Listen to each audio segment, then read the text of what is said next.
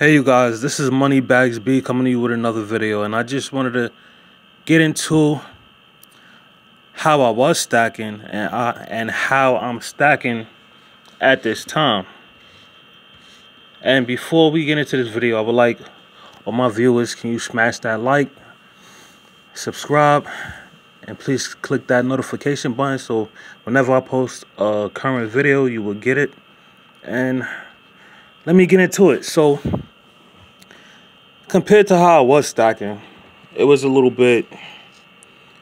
very cost expensive. Like, I wasn't really saving anything out of anything that I was picking up as far as jewelry. When I was trying to stack jewelry, it was like the premiums was extremely high, the carat wasn't high enough, and it really wasn't anything that I really saw that could really benefit, you know.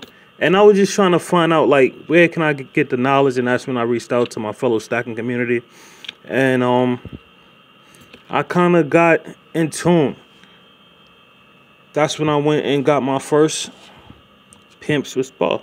I know you can see it's kind of bent up because I didn't know whether it was real or fake, so I just put it through a whole lot of tests, and it came through to be, you know, correct. It just came to be genuine and good. So once I left this avenue of stacking, which I still love my jewelry, but I switched it up and I came over here and I got my first, I think these are, 1 troy ounce 3/9 fine silver, the Indian heads, or American buffaloes, I think that's what they call them. You know, I'm still new. This is my first year, you know, and just trying to give it all I got. It's crazy because now that I really look at it, like, I was really, like, enjoying the jewelry till I found out that, like, this is way more shiny and this is, you know, more liquidable.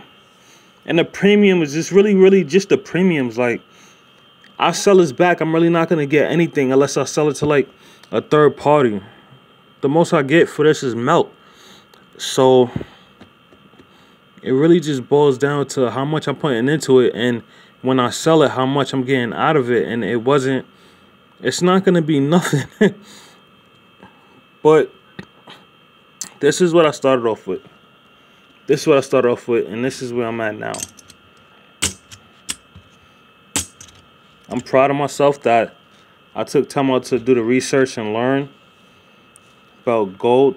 And for those who don't know, this is 2.5 grams. 2.5 grams, 495 Swiss gold. So yeah, I took time out to educate myself. You know, I know the way that I was going about saving wealth and trying to just, you know, put my money somewhere where I'm comfortable. And this jewelry just wasn't the path for me. It wasn't the right way. I'm happy that I got myself straight with the fellow help of just doing my research. And this is what it's coming to. I'm hoping that I'm fortunate to do more videos, you know, so I could post more content and build up my stack.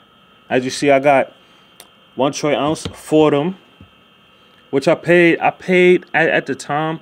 It was about 2 months ago. I paid about, I want to say $28, $29 for each one.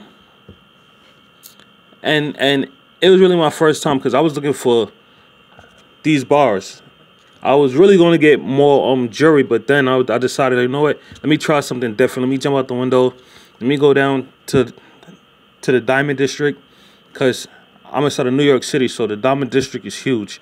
You know, everybody's out there. So I took a leap of faith and I took a chance, and I bumped into a really good person. And I went and got my bar first. That same day I went and got my bar. And I was walking down a block, and the dude, I was like, listen, I want to get something else. I got a little bit more money. I just want to pick up something else. And he said, listen, I have these.